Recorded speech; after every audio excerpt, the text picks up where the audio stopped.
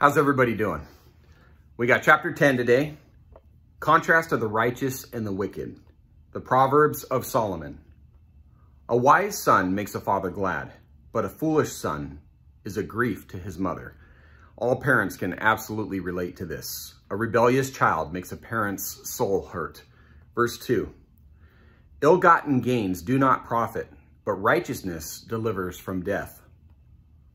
The Lord will not allow the righteous to hunger, but he will reject the craving of the wicked. For a while, the wicked may seem to realize their desires, but in the end, God removes their accomplishments because they are evil. Verse 4.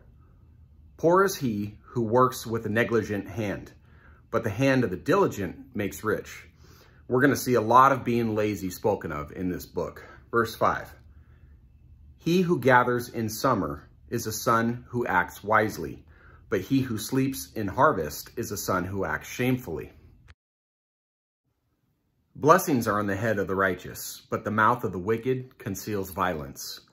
The memory of the righteous is blessed, but the name of the wicked will rot. The wise of heart will receive commands, but a babbling fool will be ruined, which we spoke of yesterday. He who walks in integrity walks securely, but he who perverts his ways will be found out. He who winks the eye causes trouble, and a babbling fool will be ruined. Kids, this doesn't mean you can't wink. The idea of winking in context here is talking about a person who does not take wickedness and foolishness seriously. It's referring to a troublemaker or a rabble-rouser, which is one of my favorite words. Verse 11, the mouth of the righteous is a fountain of life, but the mouth of the wicked conceals violence. Hatred stirs up strife, but love covers all transgressions. On the lips of the discerning, wisdom is found, but a rod is for the back of him who lacks understanding. You lack wisdom, the correction will be a painful lesson. This is the first teaching of physical or corporal punishment as a disciplinary measure, teaching us that God is not opposed to that type of discipline. It's presented in Scripture more than once, and this is God's word, not man's. But it does not imply being out of control, and we're going to see this more as we keep reading. Verse 14, wise men store up knowledge, but with the mouth of the foolish, ruin is at hand. We see that on a daily basis. Verse 15, the rich man's wealth is his fortress. The ruin of the poor is their poverty. Other scriptures teach that both the rich and the poor should trust in the Lord as their only source of provision and protection. Verse 16, the wages of the righteous is life, the income of the wicked, punishment. He is on the path of life who heeds instruction, but he who ignores reproof goes astray. He who conceals hatred has lying lips, and he who spreads slander is a fool. When there are many words, transgression is unavoidable, but he who restrains his lips is wise. Loose lips sink ships, and too much talk can lead to gossip and slander. Verse 20, the tongue of the righteous is as choice silver. The heart of the wicked is worth little. The lips of the righteous feed many, but fools die for lack of understanding. It is the blessing of the Lord that makes rich, and he adds no sorrow to it. Doing wickedness is like sport to a fool, and so is wisdom to a man of understanding. So pick your path and stay on that road. What the wicked fears will come upon him, but the desire of the righteous will be granted. When the whirlwind passes, the wicked is no more, but the righteous has an everlasting foundation. So this emphasizes the unstable or dangerous place that the wicked stand in. Trouble, or the whirlwind, comes to all people, but the wicked have no foundation to stand on when it does come. As tornadoes destroy everything in their path, so shall the wrath of God sweep away the wicked. Verse 26, like vinegar to the teeth and smoke to the eyes, so is the lazy one to those who send him. Verse 26 here is all about extreme irritation and disappointment. One who sends a lazy man to do the work will be irritated by their laziness and lack of concern for hard work, like smoke in the eyes.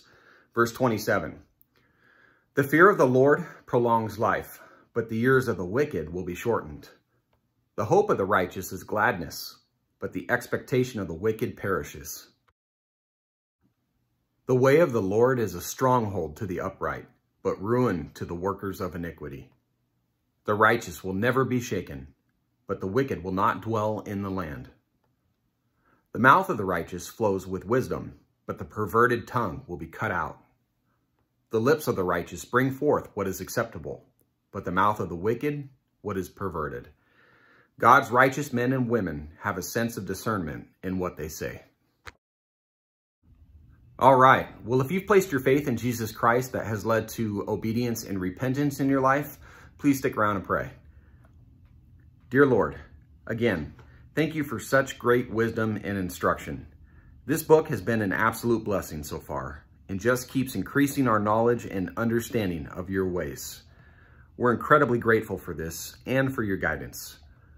We continue seeking your wisdom, Lord, and ask that you deliver us from wickedness and evil. May we not model or desire any of its ways. In all that we do, may we remain honest, especially in the workplace. May we go to work daily with the intent of honoring you above our work or employer, and to bring diligent hands to whatever it is that we do. Again, all for the sake of bringing you glory. May we be open and humble to receive godly commands and instruction from your word, our pastors, and godly mentors around us, who know your truth and your ways. Jesus, please make our mouths fountains of life, having edifying lips with controlled tongues and words. Please keep us from perverse speech and crooked talk, including what we post online. Each day, Lord, we encounter much that angers us because how the world behaves and treats you. But let us not forget that we were in that same condition when you found us. So may we release any bitterness and frustration to you and not store any hatred within our hearts, including retribution. May we trust in you and put all those frustrating thoughts into your hands to deal with. And finally, Lord, may we maintain a healthy fear and reverence of you and never be lazy in anything that we do. This book we're in teaches us numerous times about your disgust of the lazy, and may we never behave in such a manner. Rather, may we be grateful for all the opportunities you give to us and be good stewards to maintain what we have. Thanks to you, through whom all blessings flow. In Jesus' name we pray. Amen. I appreciate you guys. You know that. I love being here. Love God's word. I'm getting a lot out of this. I really hope you are too. Thank you for joining in today and hope to see you tomorrow. God bless your day. Take care.